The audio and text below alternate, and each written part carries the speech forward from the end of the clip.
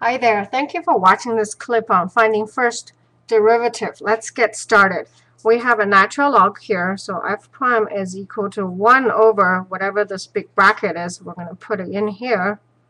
Okay, let's set it up first. And then whatever this bracket, derivative of this whole bracket. And inside the bracket, I have 1 plus natural log, 1 minus natural log. Okay, and the thing we're going to be taking derivative also using chain rule is 1 minus x natural log. All right, this looks pretty complicated, and when the problem gets long and tedious, what you really want to do is slow down. Slow down does two things. Number one, it prevents you making a mistake. Number two, if you do make a mistake, it allows you a chance to at least catch it. So what we're going to do here is going to flip it. So 1 minus natural log of x on top, 1 plus natural log of x on the bottom. So this part is complete. Now here we have a quotient here. Okay, so let's set it up again. 1 minus natural log. This one is going to be squared on the bottom.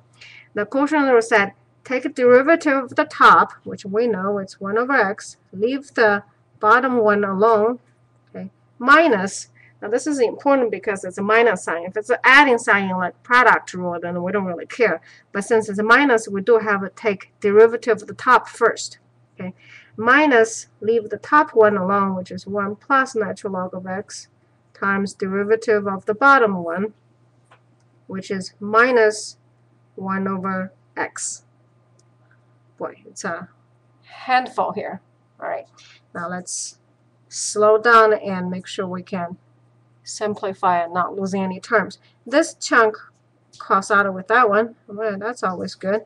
When you multiply those two using different square, you have 1 minus natural log x squared. Okay. And then on the top, I have two fractions. I have x here, 1 minus natural log of x. Since there's a minus minus, I have a plus sign.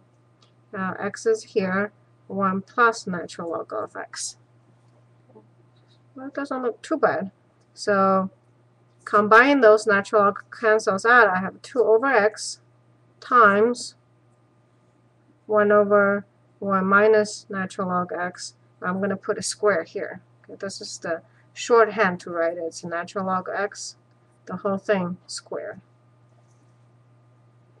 So let's do it one more term and clean it up. 2 over x times natural log 1 minus natural log square x. Now this one does not equal to natural log of x squared. So pay attention there. All right, well, that's how we handle the derivative of this big, long, complicated function here. I hope it's helpful and it's very clear to you.